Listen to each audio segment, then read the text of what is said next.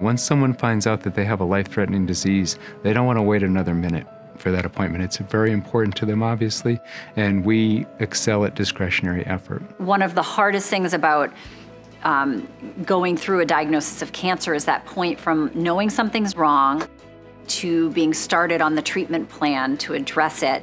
And when that period of time grows to be weeks and months, it's just agonizing for people. And so, we can see physically the relief. Our multidisciplinary group, our collaboration, I would say, sets us apart from everybody else. And not to mention the fact that we just have all of the tools, the newest tools to do this. If you look at the entire episode of care, we're not doing unnecessary tests. We're not repeating a whole lot of things because these things are all extremely well coordinated. We get exactly the biopsy that we need and we get it done right the first time so that we don't have to redo it later. We have such excellent people doing these coordinated care biopsies that we usually take a patient to the operating room one time. So when you look at the entire episode of care, all of a sudden it became much more efficient, much less costly to take care of that tumor because we didn't waste a lot of time doing unnecessary things. We have some of the most skilled transoral surgeons in the world working with us.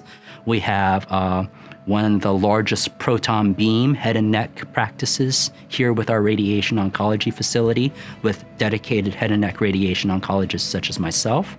We have medical oncologists who just concentrate on head and neck as well and are up to date not only on the latest literature, but on latest clinical trials as well. It's not just about the physicians, it's also about all the other services that help somebody get through treatment. So swallowing therapists, for example, physical therapists, psychologists, nutritionists. And then, what's wonderful about Mayo Clinic is that, we're not just a cancer center. We have, expertise in every single specialty. I know that I can do a good job with what I do, but I can't do a good job doing it only by myself, applying just my knowledge. I need to lean on my colleagues.